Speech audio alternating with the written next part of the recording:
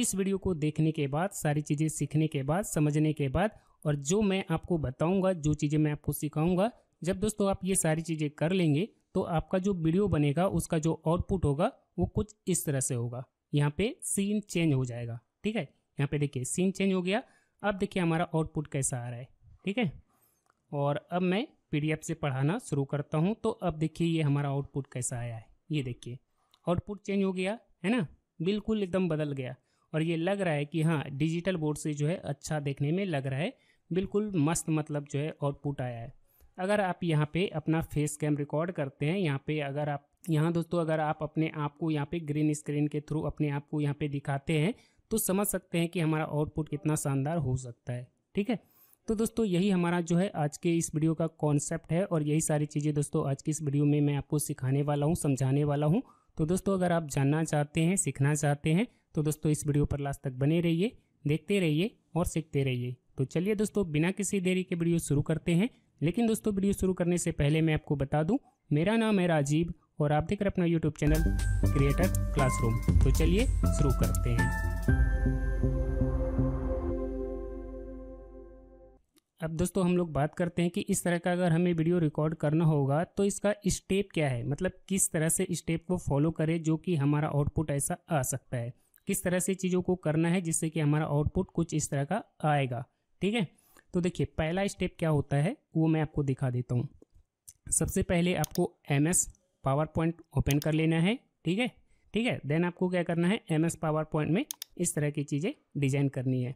अब सवाल आता है कि इस तरह का ओवरले हम पावरपॉइंट में कैसे बनाएंगे। ये चीज़ें दोस्तों हमने पिछले वीडियो में नहीं बताया था, और मैंने आपको बताया था कि अगर आपको इस तरह की चीज़ें बनाना सीखना है तो चैनल को सब्सक्राइब कर लीजिए, क्योंकि नेक्स्ट वीडियो में मैं आपको इसके बारे में डिटेल में समझाऊंगा कि इस तरह का ओवरले हम पावर पॉइंट प्रेजेंटेशन में कैसे बना सकते हैं। तो दोस्तों आज की इस वीडियो में हम यही सीखेंगे कि इस तरह का ओवरले हम लोग पावर पॉइंट में कैसे बना सकते हैं। वो भी दोस्तों मैं आपको स्टेप बाय स्टेप सिखाऊंगा, सभी चीज़ें बारीकी से समझाऊंगा, सब कुछ मैं आपको बिल्कुल बेसिक से सिखाऊंगा। तो दोस्तों अगर आप जानना चाहते हैं, सीखना चाहते हैं, तो दोस्तों इस वीडियो पर लास्ट तक बने रहिए, देखते रहिए और सीखते रहिए। तो चलिए दोस्तों बिना किसी देरी के वीडियो शुरू करते हैं। तो दोस्तों सबसे पहले हम लोग क्या करेंगे, अपने लैपटॉप या PC में MS पावरपॉइंट एप्लीकेशन ओपन कर लेंगे। उसके बाद दोस्तों यहाँ से ब्लैंक प्रेजेंटेशन सेलेक्ट करेंगे। ठीक है, तो ये कुछ इस तरह से ओपन हो जाएगा। उसके बाद दोस्तों हमें क्या करना है, लेआउट में जाना है, और देन दोस्तों यहाँ से ब्लैंक लेआउट सेलेक्ट कर लेना है। ठीक है, तो दोस्तों यहाँ पे मैं आपको दिखाता चलूँगा और इसी के अकॉर्डिंग मैं आपको सारी चीज़ें बताता चलूँगा, ताकि आपको समझने में आसानी हो और आपको ये भी क्लियर हो जाए कि मैं क्या क्रिएट करने वाला हूँ और ये चीज़ें हम कैसे क्रिएट कर सकते हैं। ठीक है, तो दोस्तों सबसे पहले हमें क्या करना है, इसका बैकग्राउंड डिजाइन करना है। ठीक है, तो बैकग्राउंड डिजाइन करने के लिए हम लोग क्या करेंगे, बैकग्राउंड में एक इमेज लगा देंगे। ठीक है, तो मैं क्या करूँगा, बैकग्राउंड के ऊपर राइट क्लिक करूँगा और यहाँ पे एक ऑप्शन आ जाएगा फॉर्मेट बैकग्राउंड, आपको इसके ऊपर क्लिक कर लेना है। उसके बाद दोस्तों यहाँ पे कुछ ऑप्शन आ जाएंगे, तो यहाँ से हमें पिक्चर और टेक्सचर फिल सेलेक्ट कर लेनी है, और देन दोस्तों यहाँ पे इंसर्ट का ऑप्शन आ जाएगा, आपको इंसर्ट पे क्लिक कर लेना है।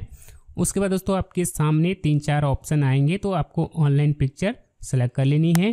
ठीक है, और उसके बाद दोस्तों आप अपने हिसाब से यहाँ पे जो है बैकग्राउंड सर्च कर सकते हैं, जैसे कि मैं आपको यहाँ पे दिखा देता हूँ। ठीक है, जैसे कि आप यहाँ पे देख पा रहे हैं ब्लू कलर और येलो कलर में एक जो है टेक्सचर है। ठीक है, लेकिन इस बार मैं ये टेक्सचर यूज नहीं करूँगा, बल्कि मैं कुछ इस तरह का टेक्सचर यानी कि वॉल वाली जो है टेक्सचर यूज करने वाला हूँ। ठीक है, तो इसके लिए मैं क्या करूँगा, इस वॉल को सेलेक्ट करूँगा और देन दोस्तों मैं इसे यहाँ से इंसर्ट करवा दूँगा। जैसे मैं इंसर्ट करूँगा तो ये वॉल इसमें इंसर्ट हो जाएगा।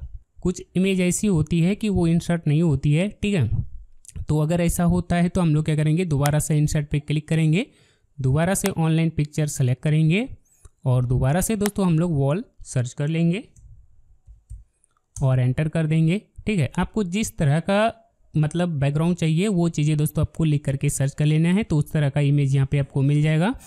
और उसके बाद दोस्तों आप यहाँ से कोई भी एक इमेज सेलेक्ट करके इंसर्ट करवा देंगे। ठीक है, तो जो आपको सही लगे वो आप यहाँ पे इंसर्ट करवा सकते, अपने हिसाब से अपने पसंद का बैकग्राउंड लगा लेनी है। ठीक है, ये वाला मुझे ज़्यादा नेचुरल लग रहा है तो ये वाला मैं सेलेक्ट कर लेता हूँ। ठीक है, देखिए यहाँ पे ये वॉल हमने लगा दिया। ठीक है, नेचुरल लग रहा है, थोड़ा अच्छा लग रहा है। ठीक है, तो दोस्तों सबसे पहले आपको क्या करना है, इस तरह से बैकग्राउंड डिजाइन कर लेनी है। ठीक है, बैकग्राउंड डिजाइन हो गया। उसके बाद इसे क्लोज कर देंगे, ठीक है। और इसे दोस्तों हम लोग थोड़ा छोटा कर लेते हैं क्योंकि इसका काम ज़्यादा होता नहीं है, ठीक है। तो इस तरह से हो गया। अब दोस्तों हम लोग क्या करेंगे, यहाँ पे एक जो है डिजिटल बोर्ड बनाएंगे, ठीक है। तो डिजिटल बोर्ड बनाने के लिए हम लोग क्या करेंगे, यहाँ से एक जो है राउंडेड रेक्टेंगल शेप सेलेक्ट करेंगे, ये वाला, ठीक है। और देन दोस्तों हम लोग क्या करेंगे, पूरे स्क्रीन पे, ठीक है, पूरे स्लाइड के ऊपर जो है इस तरह से एक राउंडेड रेक्टेंगल शेप ड्रॉ करेंगे एकदम पूरे स्क्रीन पे, ठीक है। इस तरह से हमने कर लिया है, ठीक है। और देन दोस्तों यहाँ पे ये जो येलो पॉइंट आपको दिख रहा है इसे पकड़ेंगे और इस तरफ थोड़ा सा सरका के हल्का सा इसका जो कॉर्नर है इसे हल्का सा राउंड रहने देंगे और बाकी इस तरह से हम लोग कर लेंगे, ठीक है। तो इस तरह से ये हमारा हो जाएगा, ओके। इतना होने के बाद अब हमें क्या करना है, कंट्रोल प्रेस करना है। फिर से मैं कह रहा हूँ कंट्रोल और शिफ्ट, ठीक है, कंट्रोल एंड शिफ्ट एक साथ प्रेस करना है। और देन दोस्तों आपको क्या करना है, कॉर्नर से पकड़ के इसकी साइज को थोड़ा सा छोटा कर लेना है, कुछ इस तरह से, ठीक है। थोड़ा सा और ये बड़ा होना चाहिए, ठीक है। थोड़ा सा हम लोग यहाँ पे जगह रखेंगे। बाकी फिर से मैं कंट्रोल और शिफ्ट प्रेस करूँगा, ठीक है, कंट्रोल एंड शिफ्ट प्रेस करते हुए और कॉर्नर से पकड़ के इसकी साइज को थोड़ा सा बढ़ा लेंगे, कुछ इस तरह से, ठीक है। तो इस तरह से दोस्तों ये हमारा जो है डिजिटल बोर्ड बन जाएगा, ठीक है। देन दोस्तों हम लोग क्या करेंगे, से फिल में जाएंगे। से फिल में जाने के बाद दोस्तों हमें क्या करना है, यहाँ से इसमें ब्लैक कलर फिल करवा देनी है, ठीक है, ब्लैक कलर फिल करवा देनी है। और देन दोस्तों हम लोग क्या करेंगे, शेप आउटलाइन में जाएंगे और शेप आउटलाइन में जाने के बाद अब आप अपने हिसाब से जो भी कलर फिल करना चाहें वो कलर दोस्तों आप यहाँ इसमें फिल करवा सकते हैं। तो यहाँ से दोस्तों मैं ये वाला कलर फिल करवा देता हूँ। और देन दोस्तों मैं क्या करूँगा, शेप आउटलाइन में जाऊँगा और यहाँ से मैं विद में जाऊँगा और विद में जाने के बाद दोस्तों मैं क्या करूँगा, यहाँ से मोर लाइन्स में जाऊँगा और मोर लाइन में जाने के बाद दोस्तों यहाँ पे कुछ ऑप्शन आ जाएगा। उसके बाद दोस्तों यहाँ पे ये जो विद है यहाँ पे 1 PT है, तो यहाँ पे हम लोग कर देंगे 15, ठीक है, 1 5 और देन एंटर। तो इस तरह से दोस्तों इसका बॉर्डर यानी कि इसके जो बॉर्डर है इसकी जो चौड़ाई है वो थोड़ा सा बढ़ जाएगा, ठीक है। तो इस तरह से दोस्तों हम लोग ये सारी चीज़ें कर लेंगे और देन दोस्तों इसे कर देंगे क्लोज, ठीक है। देन दोस्तों हम लोग क्या करेंगे, इस डिजिटल बोर्ड के ऊपर क्लिक करेंगे, सेफ फॉर्मेट में जाएंगे, यहाँ से सेफ इफेक्ट में जाएंगे और देन दोस्तों यहाँ से शैडो में जाएंगे और इसमें ये वाला शैडो अप्लाई कर देंगे ताकि ऐसा लगे कि ये जो है वॉल से थोड़ा सा उभरा हुआ है, मतलब उससे जो है उस पर बिल्कुल चिपका हुआ नहीं है बल्कि उससे जो है थोड़ा सा ये अलग है, ठीक है। इस तरह से इसमें थोड़ा सा शैडो लग जाएगा, ठीक है। तो इस तरह से दोस्तों इसमें थोड़ा सा शैडो अप्लाई कर देंगे, थोड़ा सा ओरिजिनल लगेगा, ठीक है।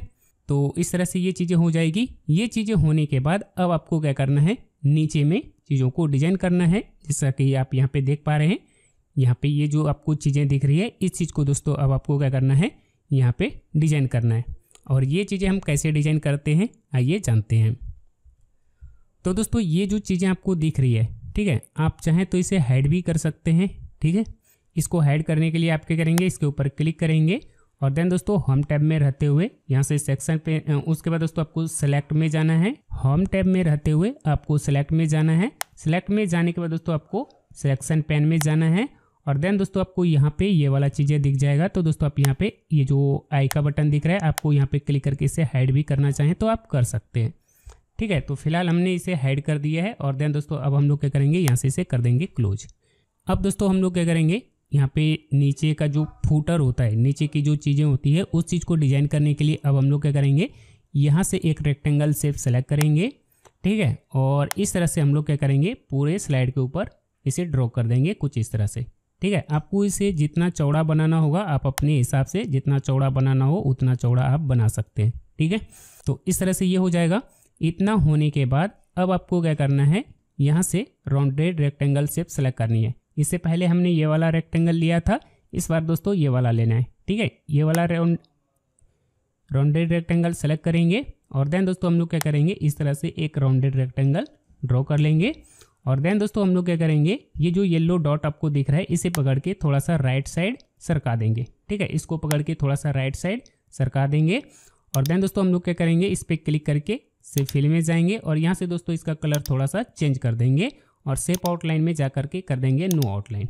सेम उसी तरह से दोस्तों हमें क्या करना है, इस शेप को सेलेक्ट करना है, ठीक है। कुछ इस तरह से इस शेप को सेलेक्ट करना है और उसके बाद से फिल में जाएंगे और इसमें दोस्तों अपने पसंद का कोई भी कलर इसमें फिल करवा देंगे और देन दोस्तों शेप आउटलाइन में जाएंगे और नो आउटलाइन कर देंगे। ठीक है, मतलब फिलहाल हमने जो है इसमें कोई भी कलर फिल करवा दिया है और शेप आउटलाइन नो आउटलाइन कर दिया है। ठीक है, इतना होने के बाद अब आपको क्या करना है, ये जो शेप है इसके ऊपर रख लेना है। ठीक है, इस तरह से आपको क्या करना है, एक शेप को दूसरे के ऊपर रख देना है।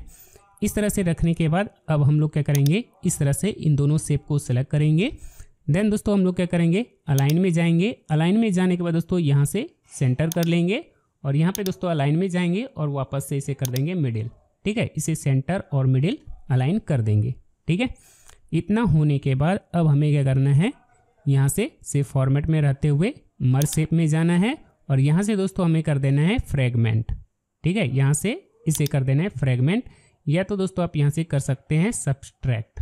ठीक है, सब्सट्रैक्ट कर देंगे। ठीक है, तो इस तरह से दोस्तों आपका जो है ये फ्रेम बन जाएगा। ठीक है, और उसके बाद दोस्तों अब हमें क्या करना है, यहाँ से रेक्टेंगल शेप सेलेक्ट करनी है और देन दोस्तों हमें क्या करना है, इसके ऊपर जो है कुछ इस तरह से एक रेक्टेंगल शेप ड्रॉ कर लेनी है। ठीक है, और देन दोस्तों शेप फिल में जाएंगे और इसमें अपने पसंद का कलर फिल करवा देंगे कुछ इस तरह से। जो कलर आपको अच्छा लगे वो कलर आप इसमें फिल करवा सकते हैं। तो दोस्तों इसमें मैं कौन सा करवाऊँ, चलिए यहाँ पे दोस्तों मैं येलो कलर फिल करवा देता हूँ और शेप आउटलाइन में जाऊँगा, नो आउटलाइन कर दूँगा और देन दोस्तों मैं क्या करूँगा, इस पर राइट क्लिक करूँगा और सेंड टू बैक कर दूँगा। तो इस तरह से दोस्तों ये वाला डिज़ाइन हमारा बन जाएगा। ठीक है, इतना हो गया। इतना होने के बाद अब हमें क्या करना है, यहाँ पे मैं आपको दिखा देता हूँ। यहाँ पे आपको जो है एक यहाँ पे आपको YouTube का लोगो दिख रहा है, यहाँ भी दिख रहा है। तो ये चीज़ें दोस्तों अब हमें क्या करना है, इसमें लगाना है। ठीक है, तो इसे लगाने के लिए आपको क्या करना है, इंसर्ट टैब पे क्लिक करना है, पिक्चर में जाना है और यहाँ पे इस तरह से लगा लेनी है। ठीक है, तो वो भी आप लगा सकते हैं। अदरवाइज दोस्तों मैं क्या करूँगा, यहाँ से एक ओवल शेप सेलेक्ट करूँगा। ठीक है, और शिफ्ट को प्रेस करके एक छोटा सा ओवल शेप यहाँ पे ड्रॉ कर लूँगा और देन दोस्तों मैं शेप फिल में जाऊँगा और इसमें अपनी पसंद का कलर फिल करवा दूँगा। शेप आउटलाइन में जाऊँगा और नो आउटलाइन कर दूँगा। ठीक है, यहाँ पे मैं ओवल शेप इंसर्ट कर रहा हूँ, आप चाहें तो इसमें जो है लोगो भी इंसर्ट कर सकते हैं, बिल्कुल तरीका सेम ही रहेगा। ठीक है, तो इस तरह से मैं ये ओवल शेप यहाँ पे रख दूँगा कुछ इस तरह से। ठीक है, और देन दोस्तों कंट्रोल डी से इसका एक और डुप्लीकेट बना लेंगे और उसके बाद दोस्तों इसको हम यहाँ पे रख देंगे।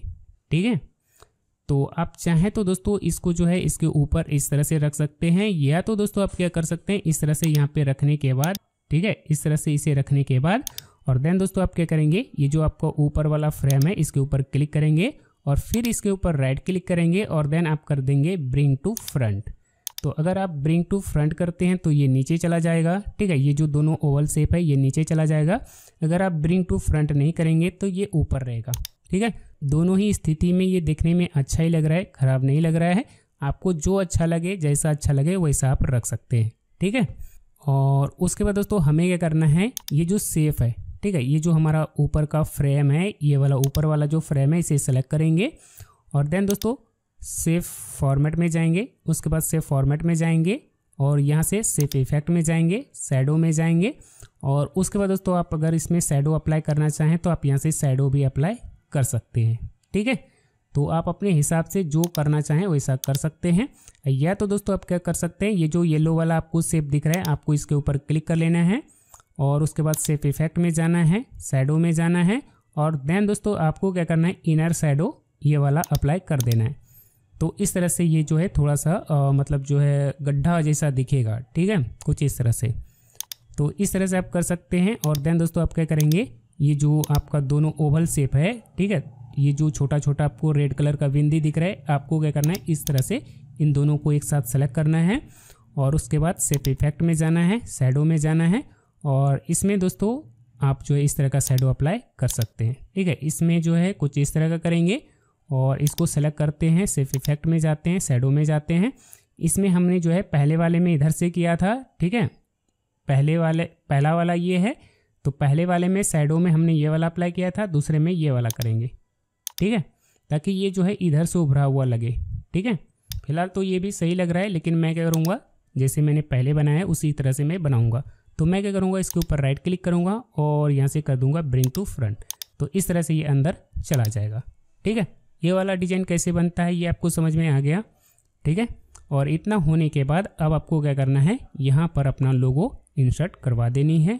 ठीक है, तो इसके लिए दोस्तों हम लोग क्या करेंगे, इंसर्ट टैब पे क्लिक करेंगे, पिक्चर में जाएंगे और यहाँ से दिस पीसी सेलेक्ट करेंगे।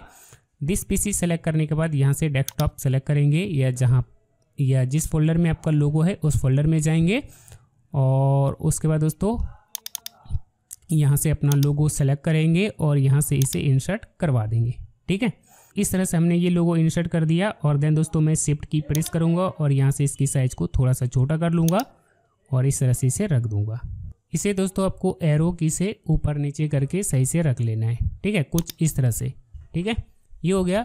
अब दोस्तों हम लोग क्या करेंगे, यहाँ पे अपने चैनल का नाम लिख देंगे। इसके लिए दोस्तों हम लोग क्या करेंगे, यहाँ से टेक्स्ट बॉक्स सेलेक्ट करेंगे और उसके बाद दोस्तों यहाँ पे टेक्स्ट बॉक्स ड्रॉ कर देंगे और उसके बाद यहाँ से फॉन्ट कलर थोड़ा सा सेलेक्ट कर लेते हैं। यहाँ से मैं वाइट कलर ले लेता हूँ और यहाँ पे दोस्तों चैनल का नाम लिख दूंगा। तो यहाँ पे मैं लिख देता हूँ GDNS, ये हमने लिख दिया। और उसके बाद दोस्तों हमें क्या करना है, इसकी साइज़ को थोड़ा सा कम कर लेना है और यहाँ से दोस्तों फॉन्ट साइज 28 या 24 रख लेंगे और इसे थोड़ा सा इस तरफ बड़ा कर लेंगे। और उसके बाद दोस्तों इसमें अपने पसंद का फॉन्ट अप्लाई कर देते हैं। तो इसमें दोस्तों मैं TW, ये वाला TW Sen MT font apply करके एंटर कर दूंगा और उसके बाद दोस्तों मैं क्या करूँगा, इसे पकड़ के यहाँ पे रख दूंगा। ठीक है, ये थोड़ा ज़्यादा बड़ा हो रहा है तो मैं यहाँ से इसकी साइज़ को छोटा कर लेता हूँ। देखिए, बनाना आसान है लेकिन चीज़ों को अरेंज करने में थोड़ा सा मेहनत लगती है। ठीक है, या तो हम क्या कर सकते हैं, यहाँ से इसे नीचे लाइन में कर लेते हैं। ठीक है, या तो यहाँ पे थोड़ा सा ज़्यादा गैप हो जाता है तो हम लोग क्या कर सकते हैं, इसे पहले यहाँ पे रखते हैं और इसको सेलेक्ट करते हैं, Ctrl X से इसे कट कर लेते हैं। ठीक है, और इसकी साइज़ को थोड़ा सा और बढ़ा लेते हैं और उसके बाद यहाँ पे इसे रख लेते हैं। इनके लोगों में ब्लू कलर है तो हम लोग क्या करेंगे, यहाँ से फॉन्ट कलर ब्लू रख लेते हैं कुछ इस तरह से। और देन दोस्तों हमने जो एकेडमी यहाँ से कट किया है उसे यहाँ पे पेस्ट कर लेता हूँ और उसके बाद यहाँ से टेक्स्ट बॉक्स को छोटा कर लेता हूँ और उसके बाद दोस्तों इसे मैं यहाँ पे रख दूँगा। उसके बाद दोस्तों यहाँ से मैं लाइन शेप सेलेक्ट करूँगा और यहाँ पे एक छोटा सा लाइन ड्रॉ करूँगा। और लाइन ड्रॉ करने के लिए दोस्तों हम लोग क्या करेंगे, शिफ्ट को प्रेस करेंगे और देन हम लोग इस तरह का लाइन ड्रॉ करेंगे। शेप आउटलाइन में जाएंगे और यहाँ से लाइन का कलर चेंज कर देंगे। शेप आउटलाइन में जाएंगे, यहाँ से विड्थ में जाएंगे, विड्थ में जा करके इसकी विड्थ को थोड़ा सा बढ़ा देंगे। उसके बाद दोस्तों वापस से शेप आउटलाइन में जाएंगे, यहाँ से एरो वाला ऑप्शन में जाएंगे, एरो वाला ऑप्शन में जा करके यहाँ पे नीचे वाला एरो अप्लाई कर देंगे। उसके बाद इनके लाइन में जो है कुछ इस तरह का डॉट आ जाएगा, दोनों छोर पे डॉट आ जाएगा। ठीक है, तो इस तरह से दोस्तों ये वाला डिजाइन हमारा बन जाएगा। इतना हो गया। इतना होने के बाद अब हमें क्या करना है, यहाँ पे एक सब्सक्राइब, लाइक इस तरह की बटन हमें यहाँ पे लगा देनी है। अगर इनका कोई कोर्स है या कोई एप्लीकेशन है तो वो चीज़ें दोस्तों हम यहाँ पे लगा सकते हैं। ठीक है, तो हम लोग क्या करेंगे, यहाँ से इंसर्ट में जाएंगे, पिक्चर में जाएंगे, उसके बाद दोस्तों यहाँ से ऑनलाइन पिक्चर सेलेक्ट करेंगे और उसके बाद दोस्तों यहाँ पे मैं सर्च करूँगा प्ले स्टोर और एंटर कर दूँगा। जैसे मैं प्ले स्टोर लिख करके सर्च करूँगा तो इस तरह का आइकन हमें मिल जाएगा। ठीक है, और उसके बाद दोस्तों ये वाला आइकन मैं सेलेक्ट करूँगा और यहाँ पे दोस्तों मैं इंसर्ट पे क्लिक करके इस इमेज को यहाँ पे इंसर्ट करवा दूँगा। और देन दोस्तों मैं क्या करूँगा, कॉर्नर से इसकी साइज़ को छोटा कर लूँगा और कॉर्नर से इमेज को छोटा करने के लिए शिफ्ट को प्रेस करेंगे और देन दोस्तों हम लोग इस तरह से इसकी साइज़ को कम करेंगे। तो इस तरह से दोस्तों इस चीज़ को हम लोग यहाँ पे डिजाइन कर सकते हैं।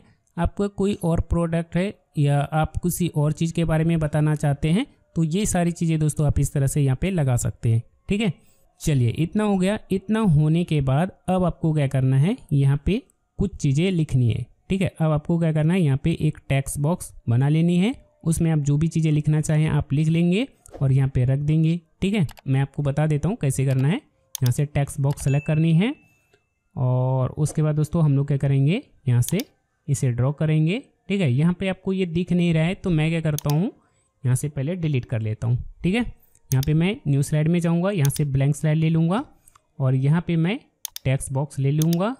ठीक है, कुछ इस तरह से। ठीक है, इससे बड़ा आपको नहीं लेना है। ठीक है, स्लाइड से छोटा ही लेना है कुछ इस तरह से।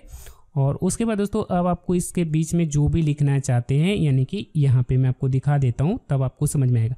यहाँ पे ये चीज़ें आपको चलता हुआ दिख रहा है ना, तो यही चीज़ें दोस्तों अब हम लोग जो है बनाना सीखेंगे। ठीक है, तो यहाँ पे दोस्तों आप जो भी चीज़ें लिखना चाहते हैं, जिस चीज़ को आप स्क्रॉल करवाना चाहते हैं, वो चीज़ें दोस्तों आपको उस लाइन में लिखना है। ठीक है, तो दोस्तों जो चीज़ें लिखनी है, जो चीज़ें आपको नीचे स्क्रॉल करवानी है, वो चीज़ें दोस्तों आपको कुछ इस तरह से यहाँ पे लिख लेनी है। इस तरह से लिखने के बाद अब आपको क्या करना है, यहाँ पे ये जो आपको टेक्स्ट बॉक्स दिख रहा है इसे हम सेलेक्ट करेंगे। ठीक है, और उसके बाद दोस्तों हम लोग क्या करेंगे, एनिमेशन में जाएंगे। ठीक है, उसके बाद हम लोग एनिमेशन टैब के ऊपर क्लिक करेंगे और देन दोस्तों ऐड एनिमेशन के ऊपर क्लिक करेंगे। ऐड एनिमेशन के ऊपर क्लिक करने के बाद अब हमें क्या करना है, थोड़ा सा नीचे आ जाना है। नीचे में दोस्तों आपको एक लाइन मोशन पाथ कैटेगरी में से लाइन एनिमेशन मिलेगा, आपको ये वाला एनिमेशन इसमें अप्लाई कर देना है। फिलहाल दोस्तों ये ऊपर से नीचे जा रहा है, लेकिन हमें किस तरफ स्क्रॉल करवाना है, हमें दोस्तों राइट से लेफ्ट की साइड स्क्रॉल करवानी है। तो इसके लिए दोस्तों हम लोग क्या करेंगे, यहाँ पे इफेक्ट में जाएंगे और यहाँ से कर देंगे फ्रॉम राइट, यानी कि ये अगर इधर से इधर करवाना चाहें तो फ्रॉम राइट, इफेक्ट में जा करके यहाँ से कर देंगे फ्रॉम लेफ्ट। ठीक है, जब हम फ्रॉम लेफ्ट करेंगे तो इस तरफ से इस तरफ स्क्रॉल करेगा। ठीक है, तो इस तरह से ये हो गया। अब देखिए यहाँ पे मैं एनिमेशन पेन ओपन कर लेता हूँ। यहाँ पे देख सकते हैं कि ये एनिमेशन लग गया है और यहाँ पे स्टार्ट विथ प्रीवियस रखेंगे। ठीक है, इसका आपको हमेशा ध्यान रखना है कि यहाँ पे स्टार्ट विथ प्रीवियस अप्लाई कर देना है। ठीक है, ये हो गया। अब यहाँ पे देखिए जब हमने यहाँ पे ये एनिमेशन लगाया तो आपको यहाँ पे एक लाइनें दिख रही होगी। ठीक है, ये लाइनें दिख रही होगी। अब ये आपको ये जो ग्रीन पॉइंट दिख रहा है, ठीक है, ये जो आपको ग्रीन पॉइंट दिख रहा है ये है दोस्तों स्टार्ट पॉइंट। ठीक है, ग्रीन पॉइंट मतलब ये है स्टार्ट पॉइंट कि यहाँ से जो है ये एनिमेट करना स्टार्ट करेगा। ठीक है, और ये होता है दोस्तों एंड पॉइंट, यानी कि यहाँ से यहाँ तक ये एनिमेट होगा। ठीक है, तो हम लोग क्या करेंगे, पहले तो अब हम लोग क्या करेंगे, इसे थोड़ा सा छोटा कर लेंगे, यहाँ से स्लाइड को थोड़ा सा जूम इन कर लेंगे कुछ इस तरह से। ठीक है, और देन दोस्तों हम लोग क्या करेंगे, ये जो हमारा लाइन लिखा हुआ है इसे हम लोग क्या करेंगे, इस तरफ रखेंगे। ठीक है, स्लाइड के बाहर रखेंगे। तो इस तरह से इसे हमने बाहर रख दिया। इसको भी दोस्तों हम लोग इस तरफ से बाहर ही रखेंगे। ठीक है, इसको भी हम लोग यहाँ पे रखेंगे।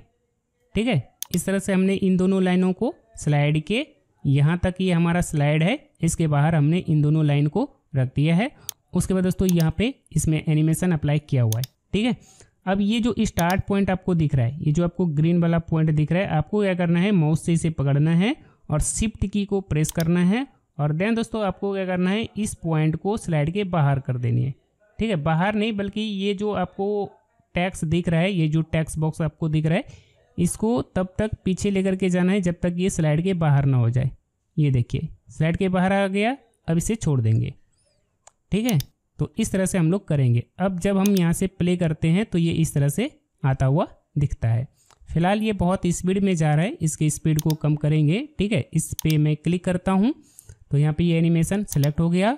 अब दोस्तों हमें क्या करना है, इसमें स्पीड थोड़ा सा कम करना है। तो इसके लिए दोस्तों हमें क्या करना होगा, इसकी टाइमिंग को बढ़ाना होगा। ठीक है, तो इसकी टाइमिंग हम लोग कर देते हैं 15 सेकेंड और एंटर। जब हम यहाँ पे 15 सेकेंड कर देंगे तो इसको यहाँ से यहाँ तक आने में 15 सेकेंड लगेगा। ठीक है, तो यहाँ से मैं आपको प्ले करके दिखाता हूँ।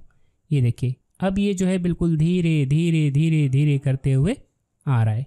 ठीक है, तो ये इस तरह से इस तरफ ये आ रहा है। तो इस तरह से आपको समझ में आ गया कि टेक्स्ट को कैसे स्क्रॉल करवाते हैं। इतना होने के बाद अब हमें क्या करना है, इसमें जो हमने एनिमेशन अप्लाई किया है सेम वही एनिमेशन इसमें भी अप्लाई करना है। तो इसके लिए दोस्तों हम लोग क्या करेंगे, इस टेक्स्ट बॉक्स को सेलेक्ट करेंगे। ठीक है, टेक्स्ट बॉक्स को सेलेक्ट करेंगे, देन दोस्तों एनिमेशन टैब में जाएंगे और यहाँ से एनिमेशन पेंटर सेलेक्ट करेंगे, यानी कि इसमें जो एनिमेशन लगा हुआ है सम उसी एनिमेशन को यहाँ से हम लोग कॉपी करेंगे और यही एनिमेशन इसके ऊपर अप्लाई कर देंगे। और जैसे हम ये चीज़ें करेंगे तो आप देखेंगे कि इसमें भी जो है वो एनिमेशन लग गया है। ये देखिए ये यहाँ से यहाँ तक आना स्टार्ट हो गया है और यहाँ पे ये सारी चीज़ें सेम हो गई है। लेकिन इसमें थोड़ा सा डिफरेंट क्या रहेगा, डिफरेंट ये रहेगा कि ये जब यहाँ से यहाँ तक आधा लाइन तक आ जाएगा फिर ये वाला स्टार्ट होना चाहिए। बिल्कुल दोनों लाइनें बिल्कुल साथ में नहीं आना चाहिए। ये इसमें थोड़ा सा डिले लगाना पड़ेगा, ठीक है। नीचे वाला जो लाइन है इसमें थोड़ा सा डिले लगाना पड़ेगा। डिले कितना लगाना है, यानी कि जितना हमने यहाँ पे टाइम ड्यूरेशन दिया है उसका आधा, ठीक है। तो यहाँ पे हमने 15 सेकेंड दिया है, तो यहाँ पे हम लोग 8 सेकेंड डिले कर देते हैं, ठीक है। यानी कि जब ये ऊपर वाली जो लाइनें हैं ये 8 सेकेंड तक जब ये चल जाएगा तो 8 सेकेंड में ये तो आधा स्लाइड पार कर जाएगा। आधा स्लाइड पार करने के बाद जो है ये फिर जो है पीछे से आना स्टार्ट होगा, ठीक है। तो इस तरह से करना है। देखिए दोस्तों, ये चीज़ें जो मैंने यहाँ पे दिया है, इस चीज़ को अगर आप समझ गए तो समझो ये सारी चीज़ें बनाना बहुत आसान है। इतना तक बनाना बहुत आसान है, लेकिन इस चीज़ को सेट करने में थोड़ा सा टाइम लगता है, ठीक है। अगर आपने इस चीज़ को सेट करना सीख लिया तो दोस्तों बाकी चीज़ें आसान है, ठीक है। ये हो गया। अब दोस्तों हमें क्या करना है, इन दोनों लाइन को एक साथ सेलेक्ट करना है। किस तरह से, जहाँ से ये लाइन एंड होती है इसके बाहर माउस को रखेंगे और देन दोस्तों माउस को लेफ्ट क्लिक करते हुए इस तरह से इन दोनों लाइन को एक साथ सेलेक्ट करेंगे। या तो आप ऐसा भी कर सकते हैं, कंट्रोल ए प्रेस करके इन दोनों लाइन को सेलेक्ट कर सकते हैं। देन दोस्तों हम लोग क्या करेंगे, सेव फॉर्मेट में जाएंगे। सेव फॉर्मेट में जाने के बाद यहाँ से अलाइन में जाएंगे। अलाइन में जाने के बाद दोस्तों अब हम लोग क्या करेंगे, यहाँ से अलाइन राइट कर देंगे, ठीक है। तो यहाँ पे ये राइट अलाइन हो जाएगा। और उसके बाद दोस्तों हम लोग क्या करेंगे, इन दोनों लाइन को स्लाइड के बाहर रखेंगे कुछ इस तरह से। और देन दोस्तों हम लोग क्या करेंगे, अलाइन में जाएंगे और यहाँ से कर देंगे अलाइन मिडिल, ठीक है। यानी कि ये जो है एक दूसरे के ऊपर आ जाएगा, ठीक है। और देन दोस्तों हम लोग क्या करेंगे, कंट्रोल सी से यहाँ से इसे कॉपी करेंगे और ऊपर वाले स्लाइड में जाएंगे और यहाँ पे आएंगे, ठीक है। इस स्लाइड में आएंगे और देन दोस्तों कंट्रोल भी से इसे पेस्ट कर देंगे। और इसे पेस्ट करने के बाद अब हमें क्या करना है, इसको यहाँ पे रखना है, क्योंकि ये हमारा पट्टी तो यहाँ है इसलिए दोस्तों इसे हमें यहाँ पे रखना है, ठीक है। इस तरह से यहाँ पे रख देंगे। इतना रखने के बाद अब आपको क्या करना है, यहाँ से स्लाइड को फिट करा लेनी है। यहाँ पे क्लिक करके स्लाइड को फिट कर लेंगे।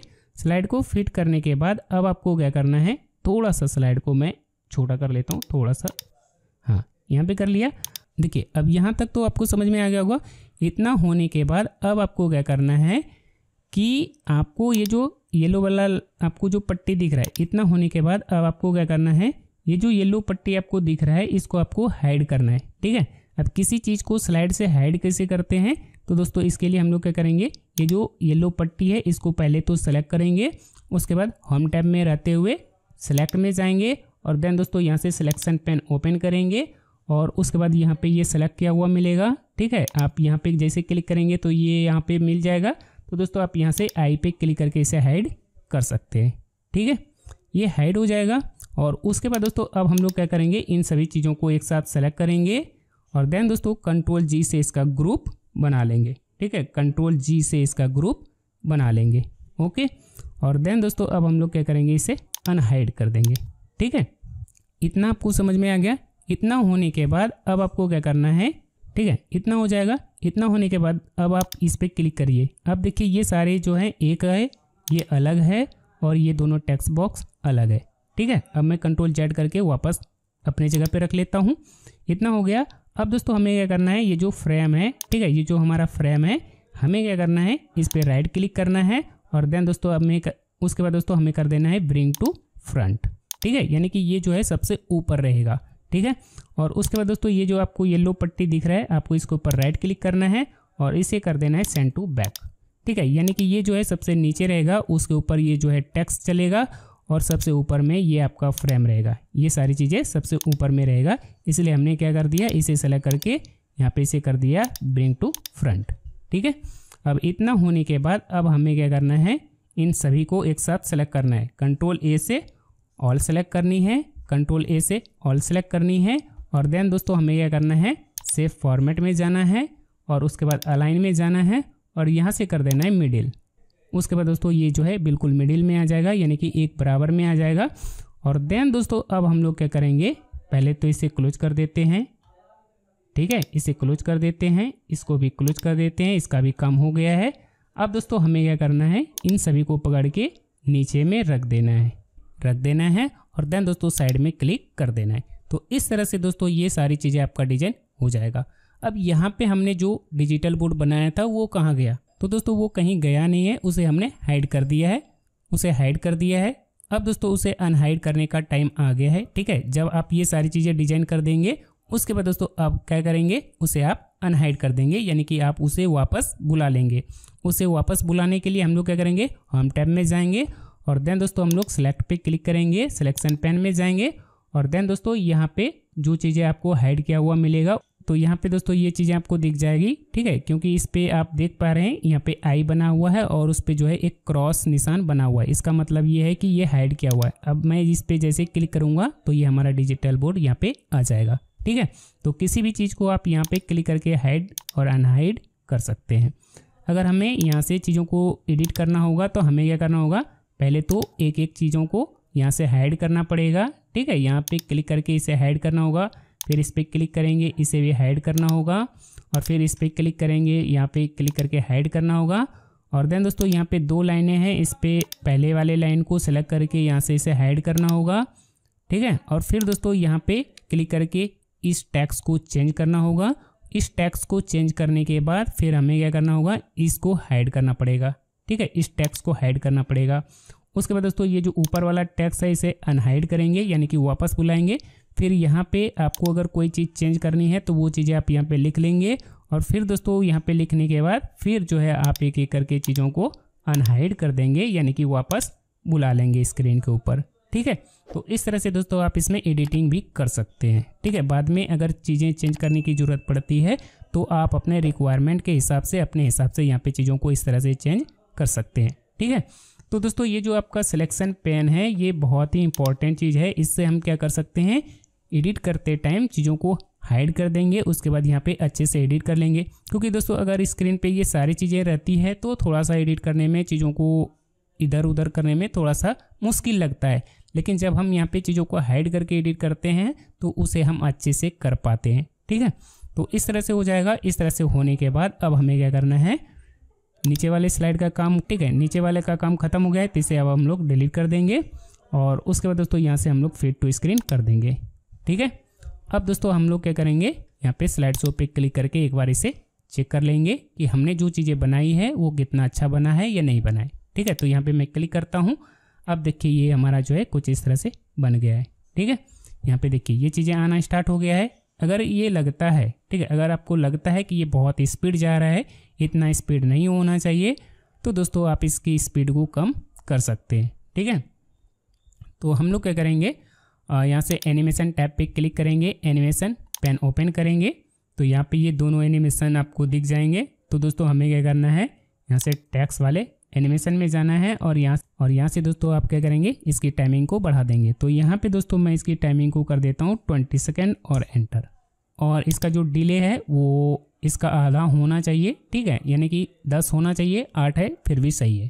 ठीक है, अब देखिए दोस्तों यहाँ पे जो है थोड़ा सा लेट से आ रहा है। ठीक है, मतलब ये जो लाइनें हैं थोड़ा सा लेट से आ रहा है, तो हम लोग क्या कर सकते हैं, इसे सही कर सकते हैं। ठीक है, तो हम लोग क्या करेंगे, पहले तो इस फ्रेम को हाइड करेंगे, होम टैब में जाएंगे, सेलेक्ट में जाएंगे, सिलेक्शन पेन में जाएंगे और पहले तो इसे हाइड कर लेते हैं।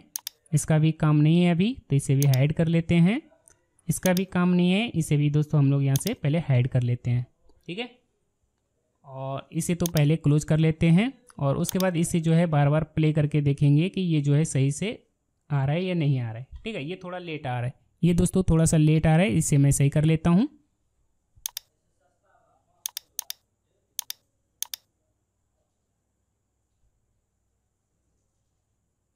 दोस्तों यहाँ पे आपको 2 एंड पॉइंट दिख रहे हैं, तो आपको क्या करना है, दोनों एंड पॉइंट को बराबर पे रखना है। ठीक है, जैसे ये आगे है तो इस पर मैं क्लिक करूँगा। अब ये देखिए ये बहुत पीछे है, तो इतना पीछे होने की ज़रूरत नहीं है, हम यहाँ पे बिल्कुल रखेंगे ताकि ये जो है जल्दी स्लाइड के ऊपर आ जाए। ठीक है, ठीक है, तो इसलिए हम लोग क्या करेंगे, एंड पॉइंट को थोड़ा सा सरका के आगे कर देंगे। ठीक है, तो दोस्तों ये है हमारा एंड पॉइंट, इसे पकड़ते हैं और शिफ्ट को प्रेस करके इसे थोड़ा सा आगे सरका देंगे। ठीक है, यहाँ तक रख लेते हैं। ठीक है, यहाँ से स्टार्ट करते हैं। फिर दोस्तों हमारा जो दूसरा एनिमेशन है, दूसरा जो एंड पॉइंट है, इसे यहाँ इसको तो हमने कर दिया। अब दोस्तों ये वाला पॉइंट पकड़ते हैं। ठीक है, इस पॉइंट पे क्लिक करते हैं तो यहाँ पे ये दिख जाएगा। यहाँ पे आपको दिख रहा है कि ये टेक्स्ट जो है थोड़ा सा इतना पीछे से आ रहा है, तो हम लोग क्या करेंगे, शिफ्ट को प्रेस करेंगे और देन इस पॉइंट को पकड़ के थोड़ा सा आगे सरका देंगे। ठीक है, इस तरह से सरका देंगे, तो इस तरह से ये हमारा फिक्स हो जाएगा। अब देखिए जब हम प्ले करते हैं तो ये जो है स्लाइड के ऊपर क्विकली आ जाता है। ये देखिए आ गया। तो इस तरह से दोस्तों आप इसे फिक्स कर सकते हैं। तो इस तरह से आप इस प्रॉब्लम को फिक्स कर सकते हैं। चलिए ये हो गया। अब हम लोग क्या करेंगे, होम टैब में जाएंगे, सेलेक्ट में जाएंगे, सिलेक्शन पेन ओपन करेंगे। उसके बाद दोस्तों अब हम लोग क्या करेंगे, यहाँ पे अनहाइड कर देंगे। ठीक है, यहाँ से चीज़ों को वापस बुला लेंगे। चलिए, और उसके बाद दोस्तों यहाँ से फिट टू स्क्रीन कर देंगे। ठीक है, अब दोस्तों इसे प्ले करके देखते हैं।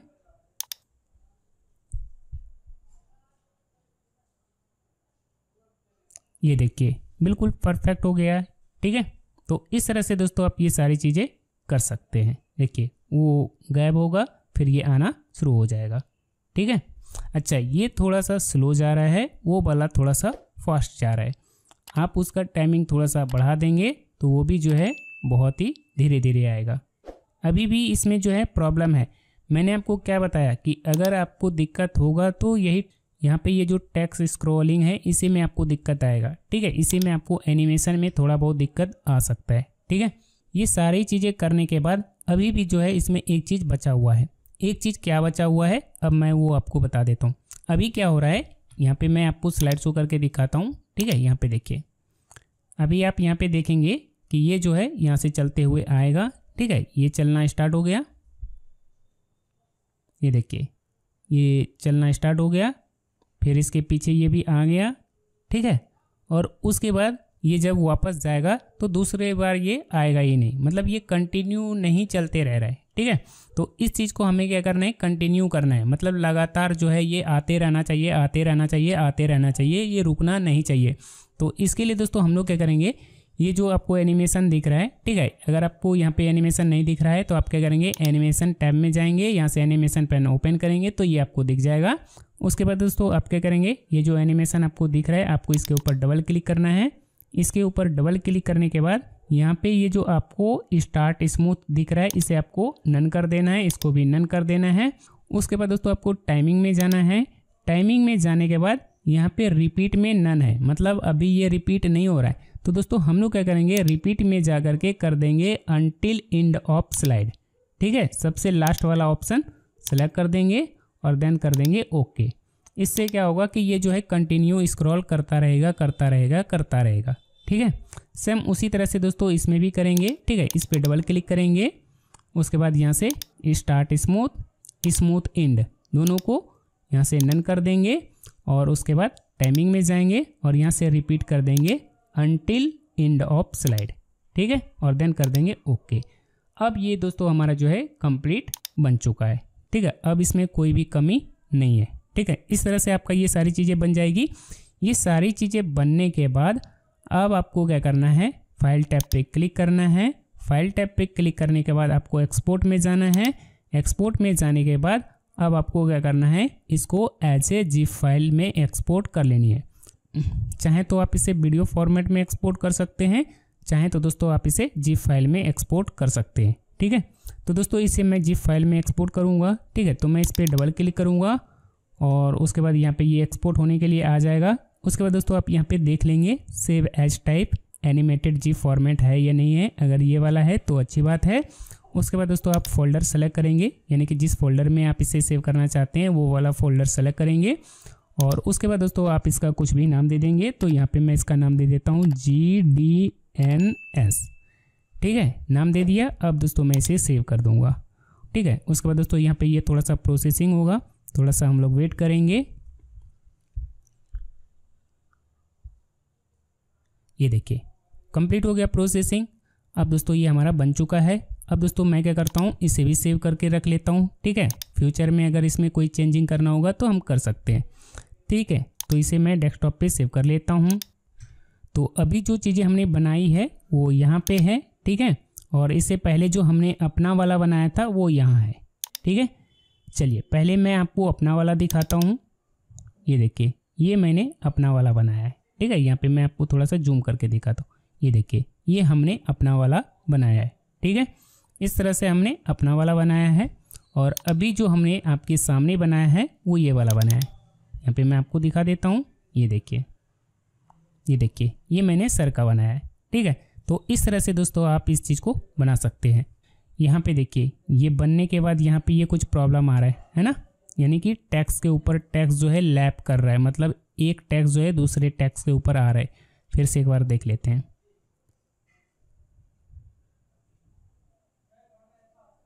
ये देखिए यहाँ पे ये आ रहा है, तो ये प्रॉब्लम होगा। मैंने क्या बोला कि अगर समस्या कुछ आती है तो इसी में आएगा, ठीक है। तो मैं इस पर डबल क्लिक करके इसे ओपन करूँगा, ठीक है। फिर से मैं इसे ओपन करूँगा, एनिमेशन में जाऊँगा, ठीक है। एनिमेशन में जाऊँगा, एनिमेशन पेन ओपन करूँगा और नीचे वाला जो टेक्स्ट है यहाँ पे हमने जो डिले दिया है 5 सेकेंड, तो दोस्तों इसे आपको कर देना है 10 सेकेंड। रूल वही रहेगा, यानी कि जितना इसमें ड्यूरेशन है उसका आधा, ठीक है। तो यहाँ पे मैं 10 सेकेंड यहाँ पे दे देता हूँ और उसके बाद एंटर कर देता हूँ, ठीक है। अब ये लैप नहीं करेगा। पहले यहाँ पे मैं एक बार इसे प्ले करके देख लेता हूँ।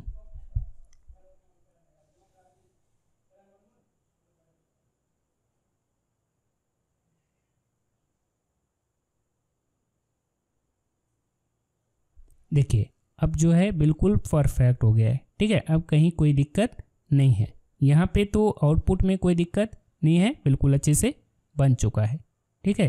तो इस तरह से आपको ये सारी चीज़ें बना लेनी है, ठीक है। और बनाने के बाद अब आपको क्या करना है, जैसा मैंने आपको बताया है, इसको एज ए जिप फाइल में एक्सपोर्ट कर लेनी है। इसके लिए आप क्या करेंगे, फाइल पे क्लिक करेंगे, एक्सपोर्ट में जाएंगे, उसके बाद क्रिएट एन एनिमेटेड जिप के ऊपर डबल क्लिक करेंगे और उसके बाद दोस्तों आपको फोल्डर सेलेक्ट कर लेनी है, यानी कि जिस फोल्डर में आप इसे सेव करना चाहते हैं वो फोल्डर सेलेक्ट करेंगे और देन दोस्तों आप सेव के ऊपर क्लिक करके इसको सेव कर लेंगे, ठीक है। उसके बाद दोस्तों यहाँ पे थोड़ा सा प्रोसेसिंग होगा, थोड़ा सा वेट करेंगे और उसके बाद दोस्तों आपका ये जो है बन जाएगा। तो ये हमारा बन चुका है। अब दोस्तों इसको भी हम लोग सेव कर लेते हैं, ठीक है। अब इसे मैं क्लोज करता हूँ। तो दोस्तों ये हमारा बन चुका है। अब दोस्तों मैं आपको इसका फाइनल आउटपुट दिखाता हूँ। ये देखिए ये हमारा बन चुका है।